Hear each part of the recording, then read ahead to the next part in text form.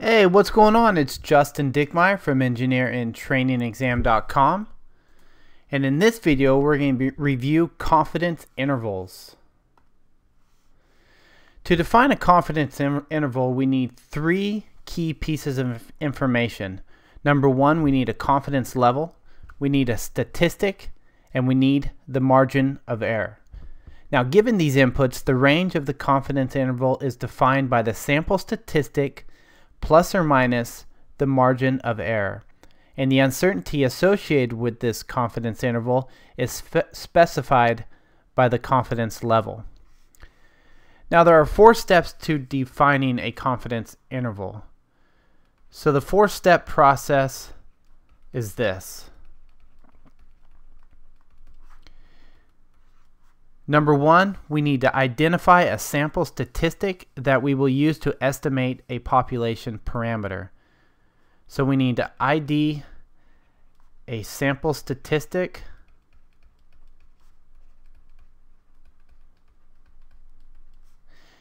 that we will use to estimate a population parameter. Now, this is either going to be a mean or a proportion. Number 2, we select a confidence level.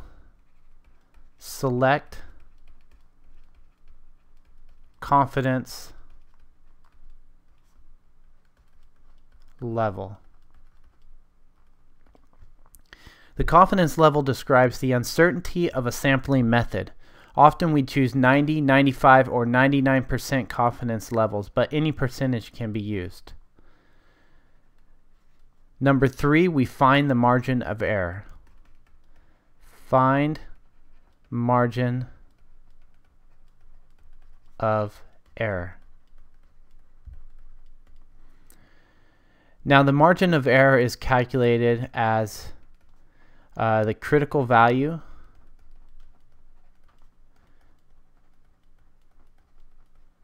times the standard error of the statistic. And I will be defining both of these terms.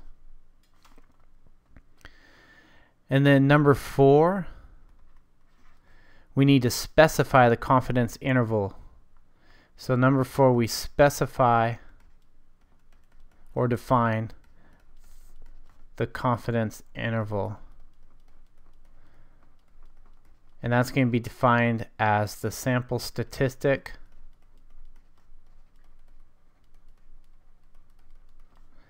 plus or minus the margin of error.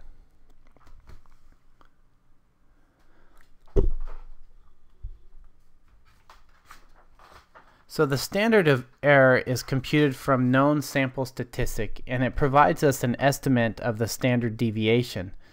So given a certain statistic, the most common formulas used to calculate the standard error are these. So we're talking standard error formulas. So we're given a statistic and we convert that into the standard error. So say we're given the statistic of the sample mean.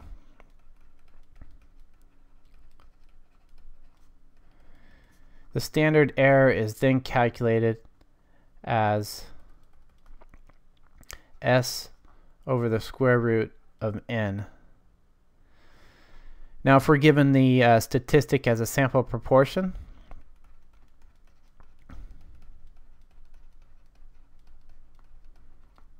P, then the standard error is calculated square root of P times 1 minus P divided by n.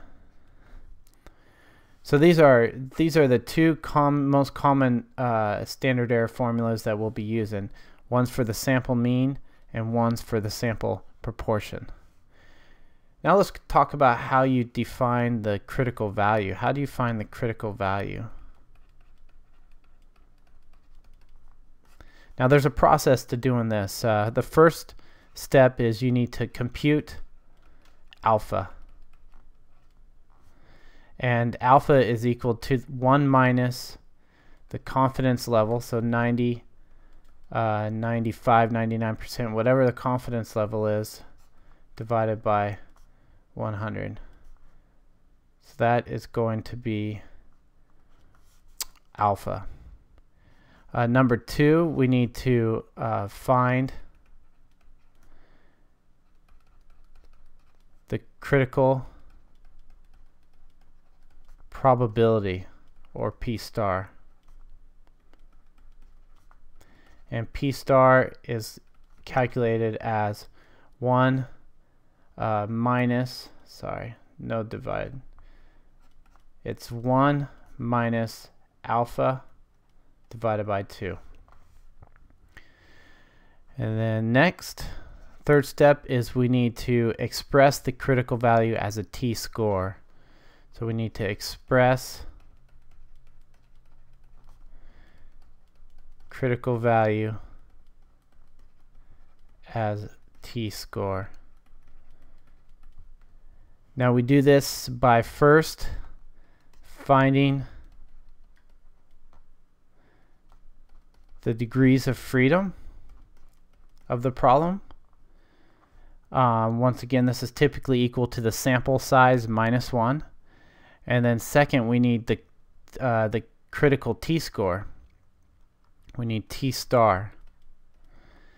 And we get this, the critical t-score is the t-score having degrees of freedom equal to df and a cumulative property equal to the critical probability.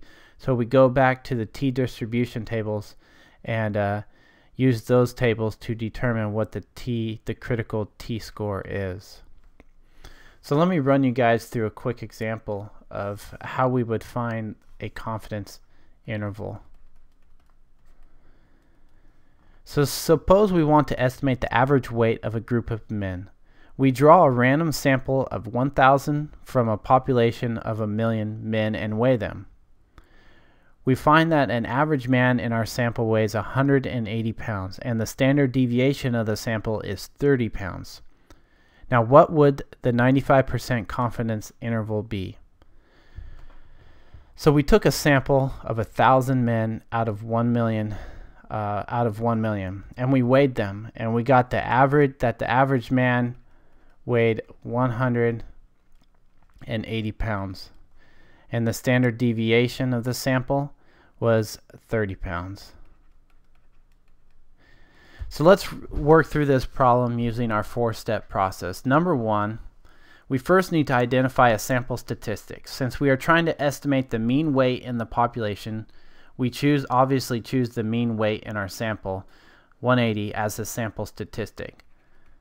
So the sample statistic in this case is the mean, and that's equal to 180 pounds. Now step 2 is we need to select a confidence level, and this has already been defined in the problem. They asked us to find the 95% confidence interval, so the confidence level is going to be 95%.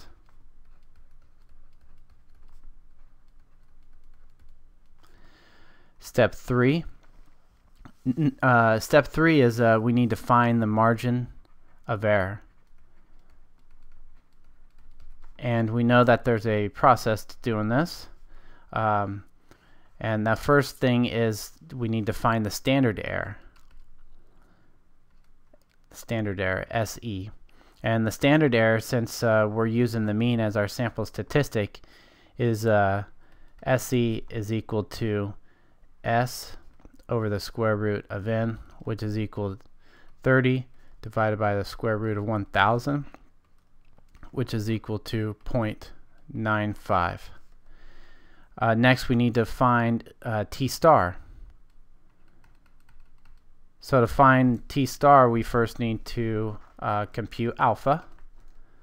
And we know alpha is equal to 1 minus 95 over 100, because that's 95 is our confidence level, and we got 0.05. Then from alpha we find the critical probability, which is P star, which is equal to 1 minus alpha divided by 2, which is equal to 0.975. So now that we have alpha, we converted that into P star. Now we need to find the degrees of freedom. So the degrees of freedom, we have 1,000 is our sample, so we just go 1,000 minus 1, so we have 999. And now we need to find the critical value. And the critical value is the t-score having 990 degrees of freedom and a cumulative probability equal to 0.975. So we're taking P star and we're taking 999 back to the t-distribution tables, and we're finding what our critical t score is, t star.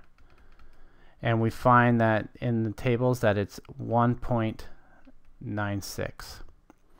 Now we can calculate the margin of error, which again is the critical value, critical t value,